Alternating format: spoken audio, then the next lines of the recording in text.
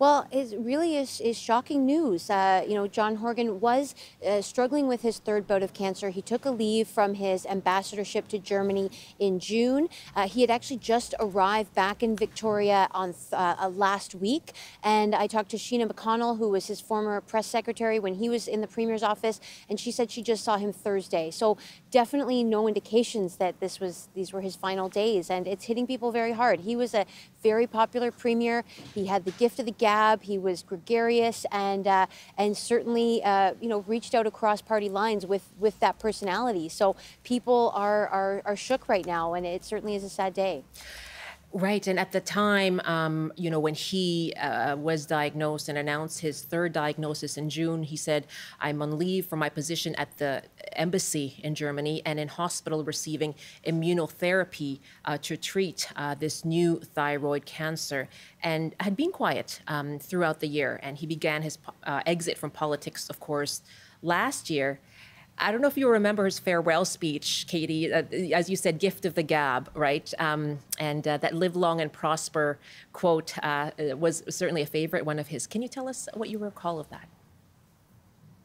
I mean, certainly the Star Trek references were always flying. During that farewell speech, I mean, there were so many people that he had to thank, right down to he, recalled, a person who he helped clean up the side of the road on the highway from Souk to Langford. He would volunteer at the local food bank in Langford. He just spent a lot of his time, he was known as John from Langford, but obviously his reach went far beyond that. He often referred to his Irish roots. He kind of joked that he'd be the ambassador to Ireland. That may have been his first pick. His parents or his family was from Cork, and he spoke a lot about his ties there.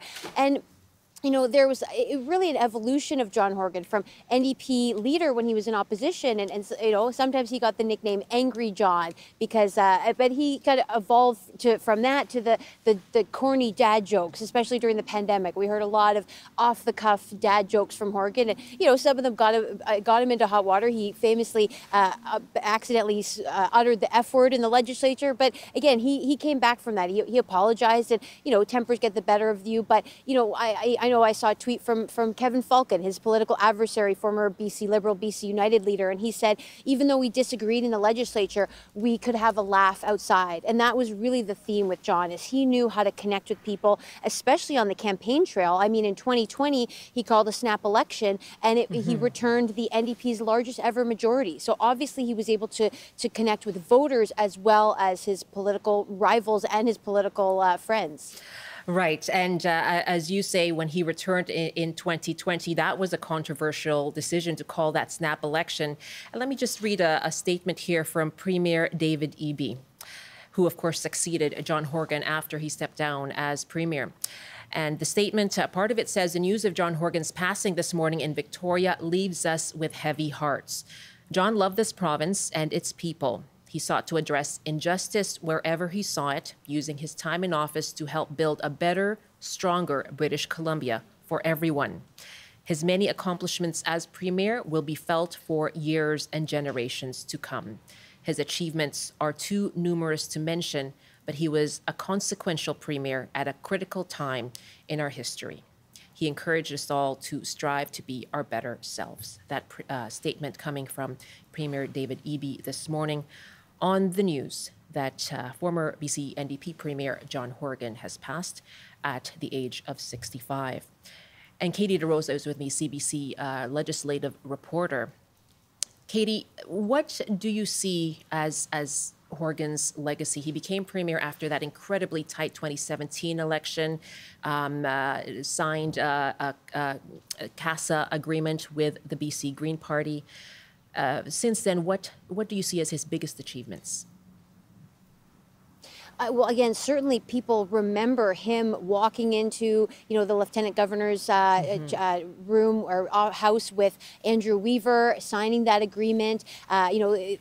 Even before then, him and Andrew Weaver were seen at a rugby game, and that was a little bit of a sign that they might be working together.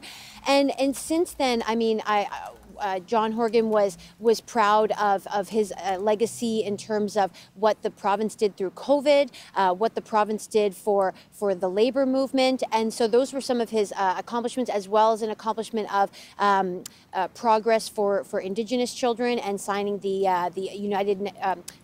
Declaration for the Rights of the Declaration for the Rights of Indigenous Peoples. Those are some of his proudest achievements, and you know, again, he talked about the pride in bringing up some of the more junior members of the legislature. He had a very gender balanced cabinet, and there were a lot of cabinet ministers who looked to him as a mentor. Even his successor in Langford, Wandafuka, Ravi Parmar, said he first met John Horgan when he was in elementary school, and John was a mentor to him ever since then. So I think that is a legacy, is how much time John would take with individuals to mentor them and just to give them his time. So I really think that was something that spoke to his character. Even with journalists, he was, you know, friendly and again, always had the gift of the gab and an anecdote, really. He would tell you about his, you know, his personal life and his kids. When he retired, he said he took a walk on the beach with Ellie and, you know, they were skipping rocks, and they said, we want to have more of this. So, I mean, it is sad that he didn't get more of those moments on the beach. But again, with his wife Ellie, she was the love of his life. He would say that they marked their anniversary. They, you know, they count their anniversary in hours, to the hour of when they got engaged and when they got married. So really, his relationship with his wife.